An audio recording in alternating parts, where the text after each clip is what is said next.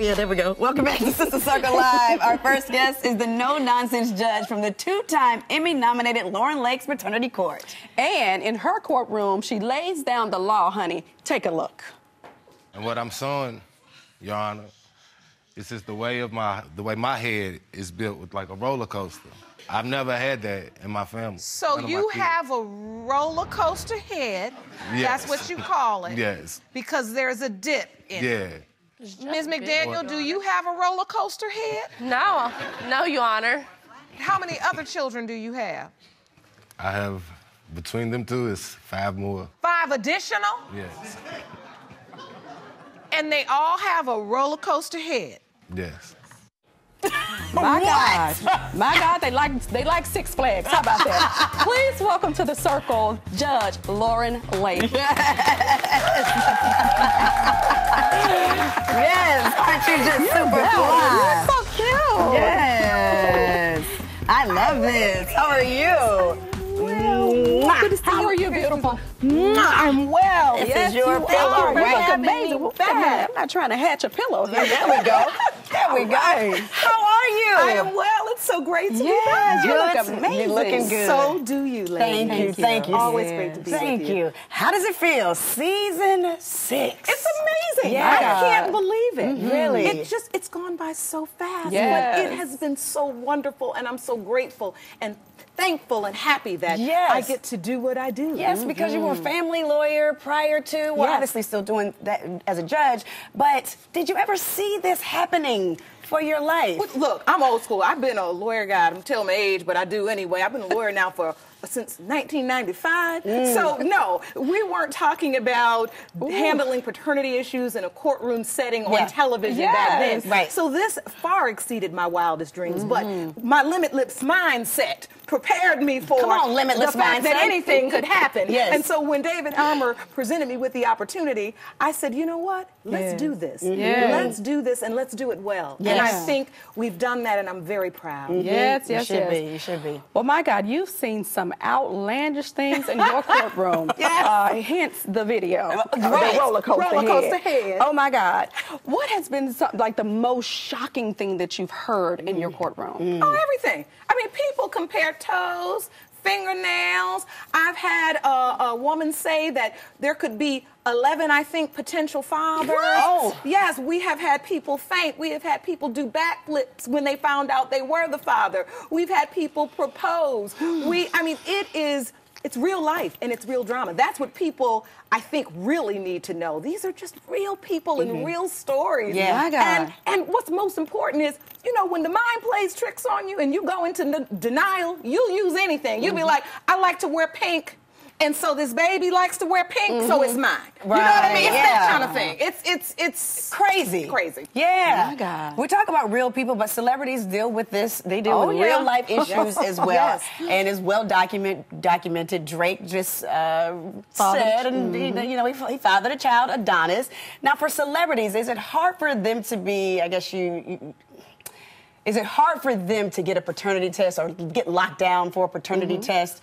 Being that they're such big stars? Well, look, I think, no. I think what they're able to do is, of course, try their best to keep that from the public eye as long as possible. But I have said consistently that this is why this show, I believe, is so popular and important. That paternity issues cross social bounds, economic bounds, racial bounds. There are no boundaries. Like I said, they want to know who Jesus' father was.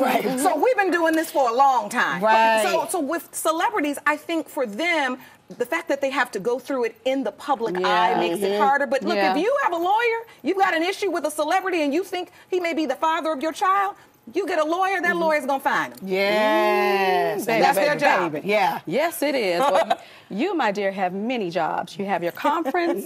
You have the WIN program. Yes. You also are a mother, a wife. I mean, my God, there's nothing that you can't do, including the show. How do you balance it all? Look, I tell people all the time, it's a daily thing. And I don't always have my ducks in a row or my balls in the air. And sometimes that superwoman cape will choke the life out of you. Yes, it will. And it just choked the life out of me. And honey, I hopped on a plane to Mexico and got ghost, as they would say on my show. Yes. There you go. And sometimes you do. You have to learn how to say no. You have to learn how to say I'm at my limit. You have to learn how to say, you know what, it's me time. And I've had to learn that, but it works. Yes. Speaking of limit, when we come back, Lauren's going to talk about her conference, Limitless Living Live, when we return. Stay with us. Yeah, stick around. Yes, yes, yes.